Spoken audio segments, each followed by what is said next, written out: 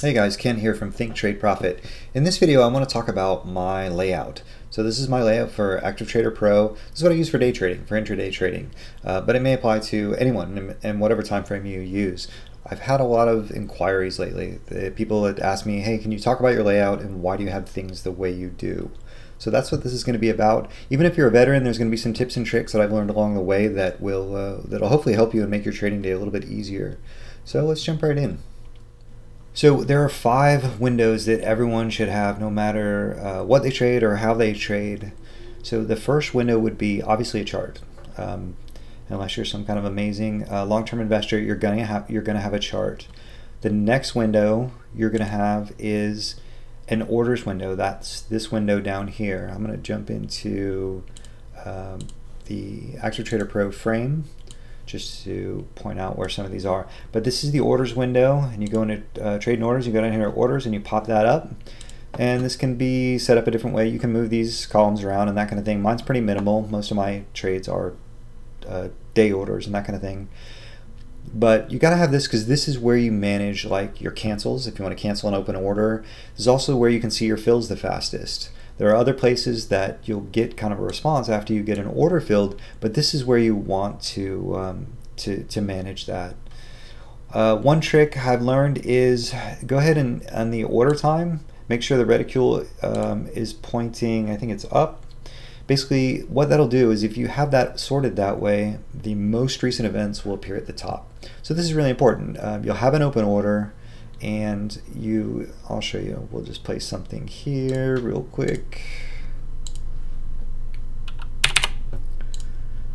So here's a short of MU at 55, right? It's open, it's way away from the market, but here it is. It popped right to the top. It's not hidden somewhere here.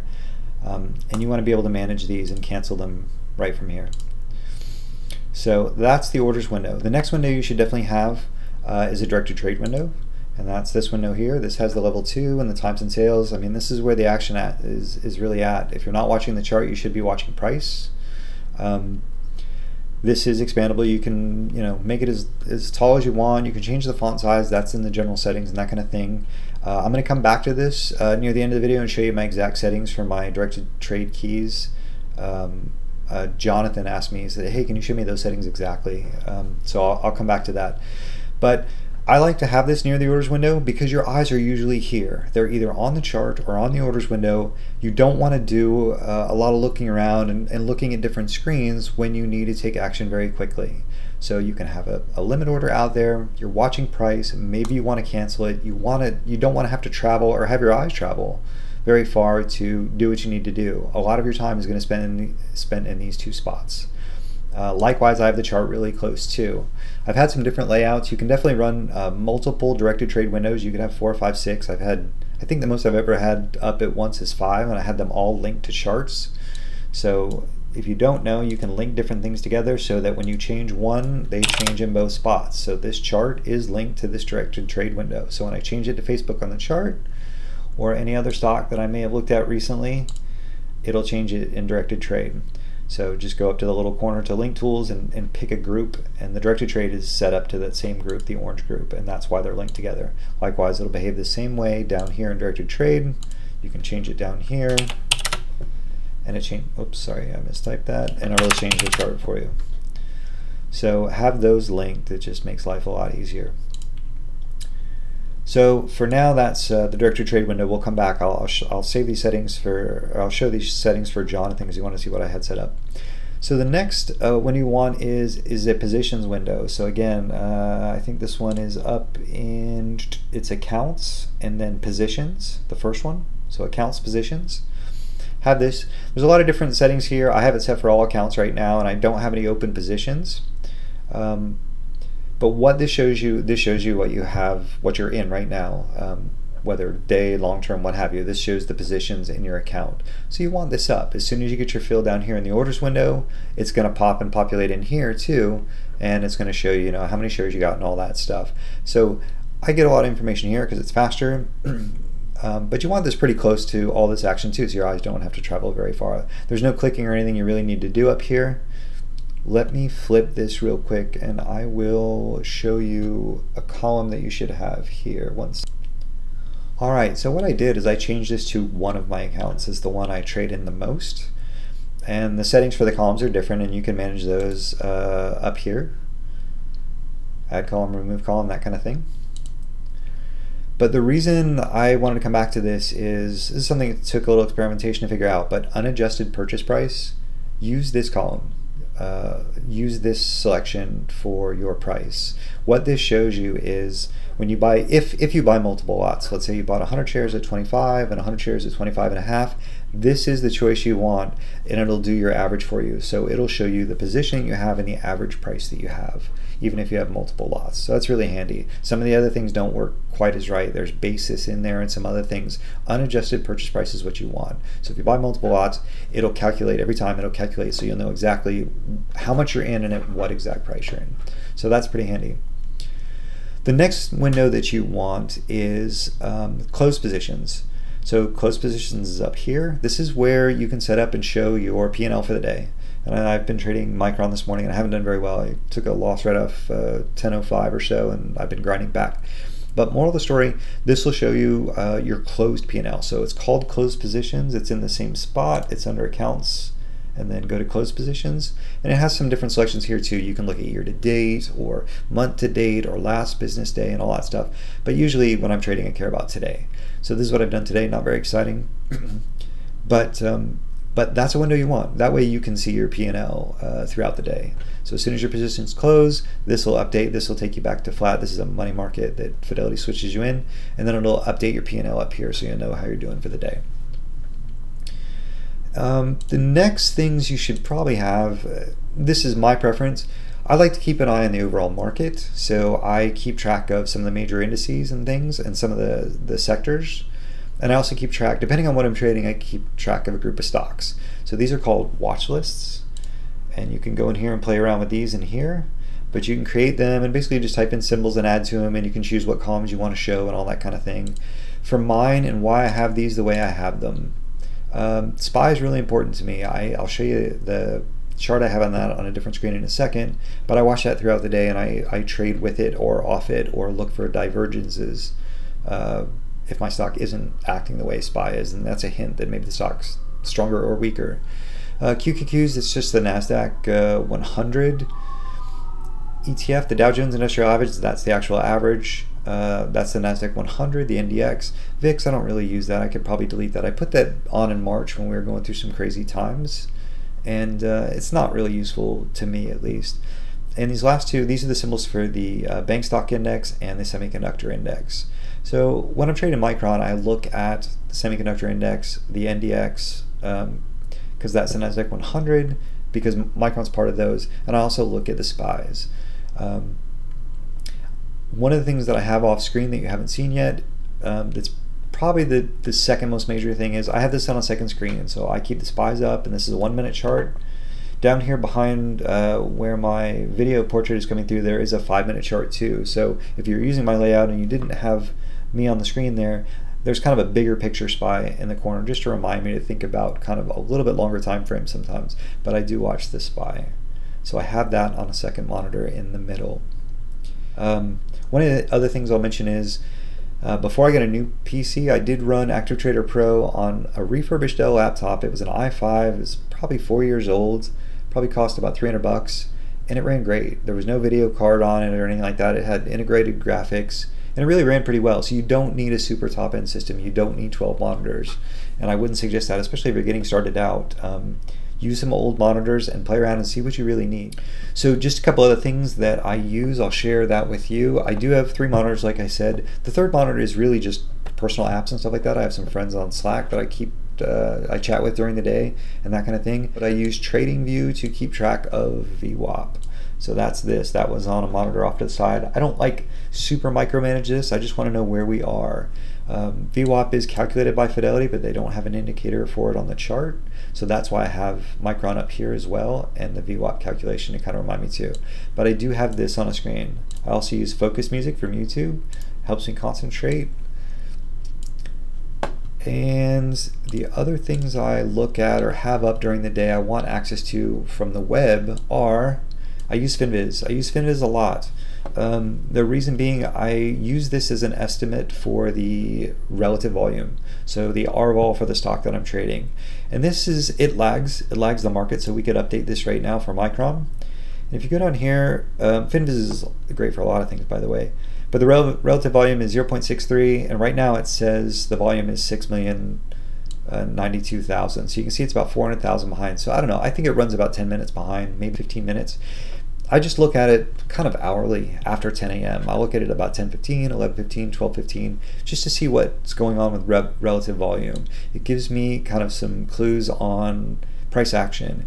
You know, is this price action that's driven by institutions? Is there a lot of interest? Is the stock in play today? Or is it just a normal day or even a less than normal day? So right now you can see all in all relative volume up till this point in the day is relatively low. That has me tend to fade moves a little bit more.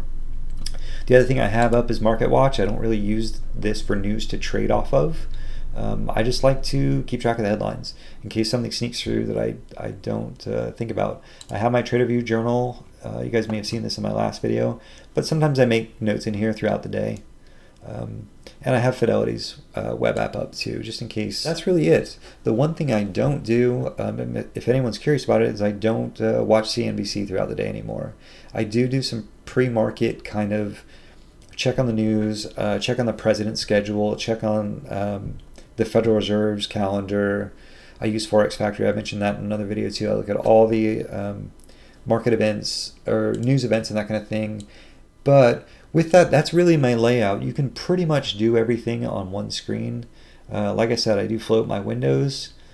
It's much easier. So I highly suggest doing that and get outside of this Active Trader Pro frame. Anything you open up, save your charts liberally. Experiment. Don't be afraid to make a lot of settings and that kind of thing, and just save them separately. You might come back to them. I have a ton of charts saved. I probably need to clean this up. But save them. If you like something, save it. I suggest using tabs in your charts. If I didn't say that already, it'll save you some real estate. If you're not going to really look at them all the time, then have it, I have a 1 minute, a 5 minute, and a daily. That's pretty much all I look at. But put them in tabs and then save this. Your charts will save independently of your layout, so you can have a bunch of different chart settings that you like. And your layout will save the chart that you have up at the time you saved your layout. So there's a lot of flexibility there. So last but not least, I wanted to show my settings for directed trade. I think it's in settings, and go down to directed trade. And then this window pops up. So we're talking about these buttons I have set up over here. So people are really interested in these. I have a whole other video about this, but some of it was blurred out. But these are my actual settings, because I either enter at the market or with a limit order. So I have a short at the offer, a short ask. This is a custom button, and these are my exact settings.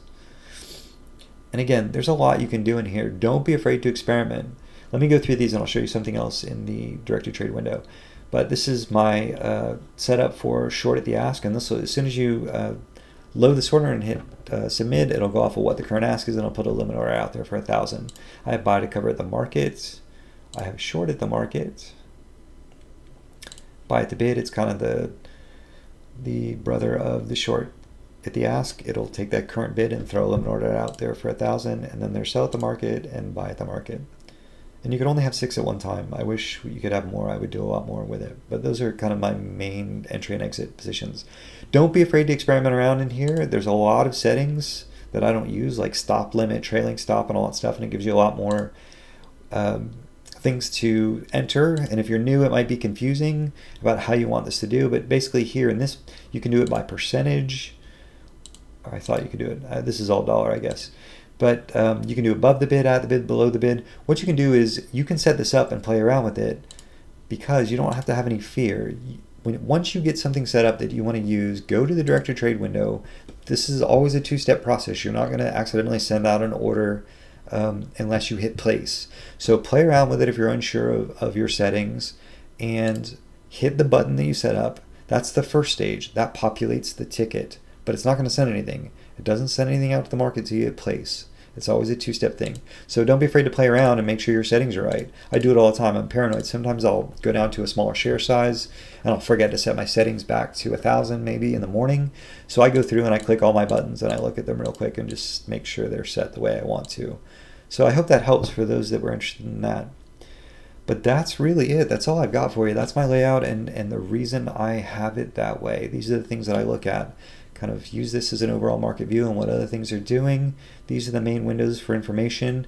The one thing you can do, some of these windows don't shrink all the way down. I'll show you what I mean. So this, for example, is the positions window, and I've got it switched to all accounts. Moral of the story, at this resolution and with the settings for the fonts and stuff I have, this is as small as this window will go on the screen. It won't, the width will decrease, but it won't go vertically any smaller. So what you can do if you float your windows and you experiment, you can definitely save some real estate. So I've done that. I only need a line or two out of some of these. Same thing with closed positions. This is as small as it'll go, unfortunately, at this resolution and with these font settings, and those are all in the general settings. So I layer them. So I take these watch lists up here, I layer it over the top of this because I really only care about literally this one line. And same thing here. I can layer it over the top of some of the junk up here. I don't really need all of this in my face. Likewise like that.